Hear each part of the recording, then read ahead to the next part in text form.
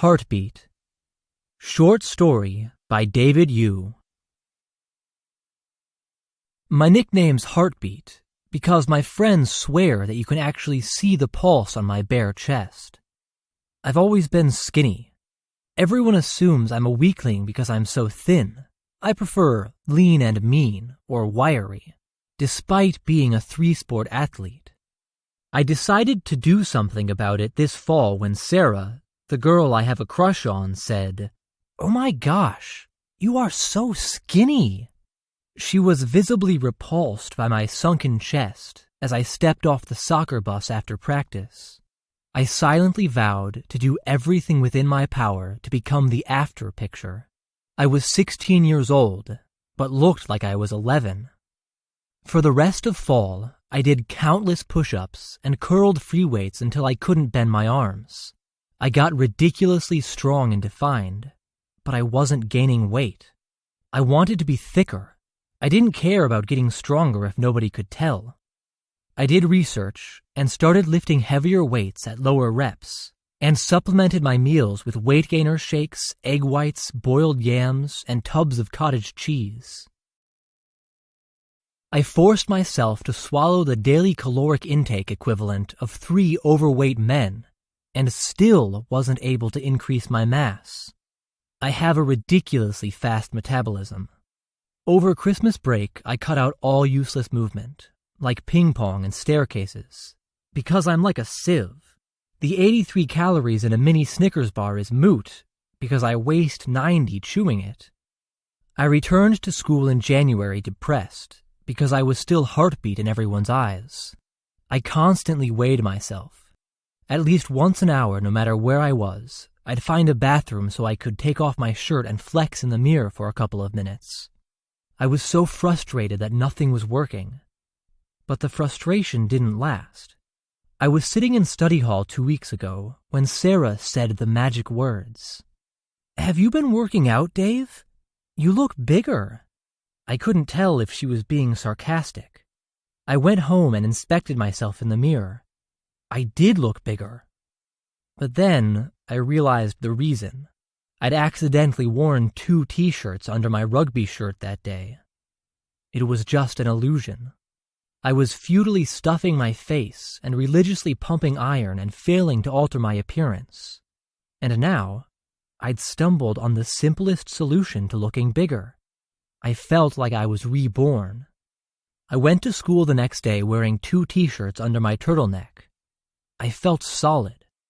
By the end of last week, I was wearing 3 t-shirts under my rugby shirt.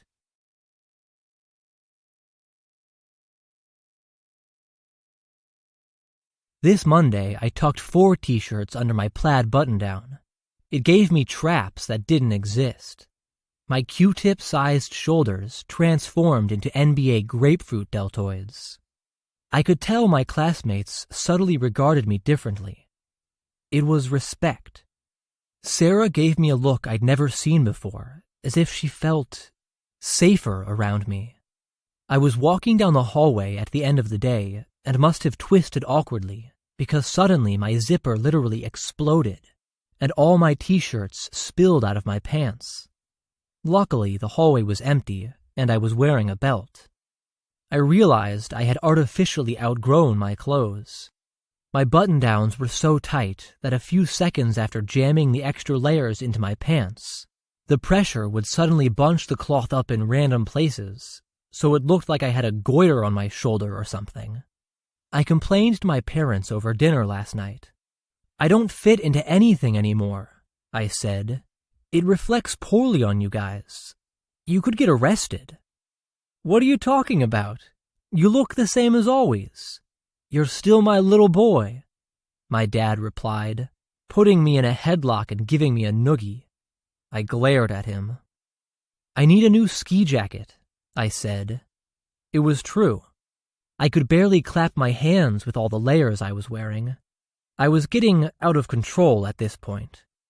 The 4 t-shirts under my wool sweater were smushing my lungs together like a male girdle. It was a small price to pay. Nobody called me Heartbeat anymore, I reminded myself. After dinner, I went to a party. Even though it was winter, I opted to hang out on the back porch as much as possible, because it was so hot inside. Being indoors was like a sauna, but Sarah was in the basement, so I headed that way. We were talking, and she noticed that I was dripping with perspiration. "You're trembling," she said, touching my shoulder. She thought I was nervous talking to her, and probably thought it was cute. But in reality, I was on the verge of passing out because I was wearing 4 tight t-shirts and 2 long sleeves under my wool sweater, not to mention the sweatpants tucked into my tube socks, to add heft to my, formerly chicken legs, quads. She squeezed my biceps. "Geez, Dave, how many layers are you wearing?" I couldn't even feel her squeezing them. "I have to go," I said, excusing myself to another corner of the basement. Everyone was smushed together. It was so hot everyone except me was hanging out in t-shirts and tank tops. I was sopping and delirious and felt claustrophobic. My chest was cold because I had 4 drenched t-shirts underneath my sweater. It looked like I was breaking out with Ebola or something. When I coughed, people turned away from me in fear. "Abandon ship! Abandon ship!" I had no choice but to take some layers off. I lurched to the bathroom. My arms were ponderously heavy as I pulled off the sweater.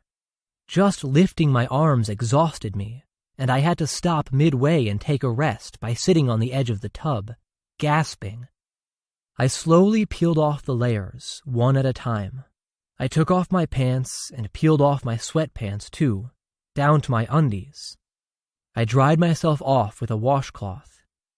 My red t-shirt had bled onto the 3 white tees because of the sweat, so they now were faded pink tie-dyes. I hoisted the bundle of clothes and was shocked at the weight.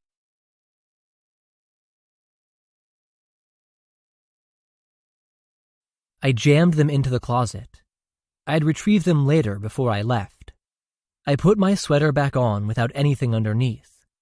After 2 weeks of constricting my air supply and range of motion by wearing upwards of 6 layers, I was amazed at how much freedom I had with my arms. I felt like dancing for the first time in my life. I suddenly realized what I really looked like at this party: a padded, miserable, and frustrated puffball, burning up in all my layers. All this because I hated my nickname? I got home and realized I'd left my bundle of wet clothes back at the party. I took this as a sign. My days of wearing extra layers was officially over. Had Sarah fallen for the padded me, she'd be falling for someone else. Besides, winter wasn't going to last forever, and I couldn't just revert back to wearing just one set of clothes like a normal human being come spring. The change in my outward appearance would be the equivalent of a sheared sheep. From now on, I was going to just be me. That was last night. I'm not disgustingly thin, I constantly remind myself. I am wiry. I'm lean and mean. Outside it's snowing again. There's a party tonight, and my friends are on their way to pick me up. I don't know what to wear, so I lay out 4 different outfits on the floor, as if they're chalk outlines of people. A car horn honks 10 minutes later, and I still haven't decided on an outfit. Maybe I'll just wear all of them,